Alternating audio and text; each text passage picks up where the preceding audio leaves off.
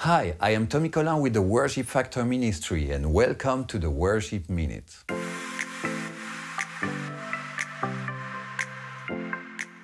Today I want to talk to you about justice and how we are concerned by justice as believers. So, is God involved in justice? Yes, of course He is. And basically that's the main reason why He sent most of the prophets in the Old Testament to Israel, to remind them that they needed to have justice in their society, in their system, and they had basically completely forgotten about that. And God is really like a God of justice, and He wanted them as His people. He wanted them to have justice in their society. And actually there's a promise, a prophecy in the Old Testament, in the book of Isaiah, that really touches me and I wanted to share with you. It's in Isaiah 42. It says, "Behold, my servant whom I uphold, my chosen, in whom my soul delights. I have put my spirit upon him. He will bring forth justice to the nations. He will not cry aloud or lift up his voice or make it heard in the street. A bruised reed he will not break, and a faintly burning wick he will not quench. He will faithfully bring forth justice. He will not grow faint or be discouraged until he has established justice in the earth." And that's a beautiful prophecy about Jesus, and it often encourages me that to know, okay, God cares about justice, and there's this strong prophecy. And first thing, it was made for Israel, and God was really calling them to repent and say, hey, I want your society to be a place of justice, and you are my people, and I really want that. But also it's really talking about Jesus, and one day He will come back on earth, and it often touches me to think about it, and I pray for that, because this world needs so much justice, and there are so many injustices in this world, so much injustice.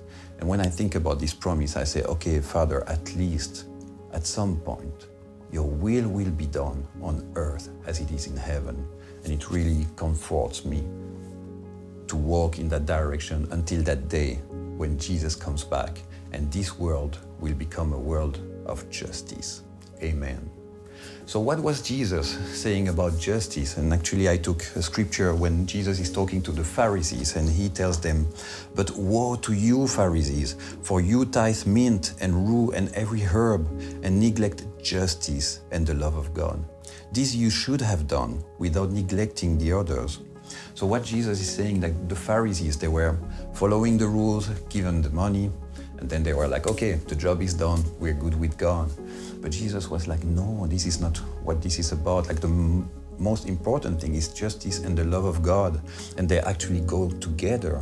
You have justice because you love and because you care about people. So you want justice for them, like a place where things are just because you care for them. And that's God's heart. He cares. He cares about people, and therefore He cares about justice. And another scripture that when Jesus was talking to the people actually, and He was saying in Matthew 5, "Blessed are those who hunger and thirst for justice, for they will be satisfied." So what does it mean to hunger and thirst for justice? And I think the first thing is in our own life is to really be able to bear that justice in us, because Jesus is in us, God is in us, and God is justice. So we need to be able to bear that justice in a way where we are, and to stand for that justice. And the way to do it is through what God has given in our lives. Like maybe we are in a place of power, authority, or we have skills, talents, and we can not only use that to our own benefits, but it becomes a tool for justice when we start using this for others. When we are strong, we can protect others, and then we bring justice in their lives. When we educate them, when we empower them, encourage them. And if we are in power, authority, we can be just in what we do, and then we bring justice to this world. So that's really a way to stand for justice in our lives and the way we behave. But what about also the society? And because in many countries, many places, things are not right. There's a lot of injustice in this world. So we could also be concerned with that. God is calling us to be concerned with what is going around us in the society. But also there's so many places where we would need to make a stand. So we also need to be able to listen to God and to really ask Him for His wisdom, the wisdom of His Holy Spirit, and to discern what is our calling, our own calling, and to know where to be, what to do, and when to do it. So we really need to listen to God for that. But the main thing is really to have this heart of God, like a heart who cares for people. Like if we start to be open to that and to really care for people around us, for justice in society, there's no doubt God will put thoughts and things on our hearts, and we will start to know what to do and where to go. So brothers and sisters, I really want to pray for God to help us in those situations and to really have a society where we see justice flourish.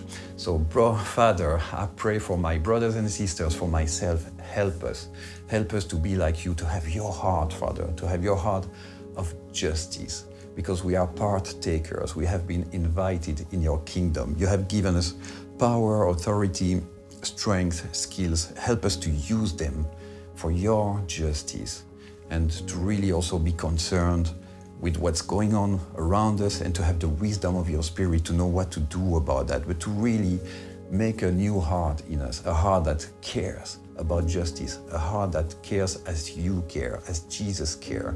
Thank you so much for that, and help us to be part of a world that seeks justice, that is concerned for justice, and who cares for people around us and justice in this world. And I pray this in Jesus' name. Amen.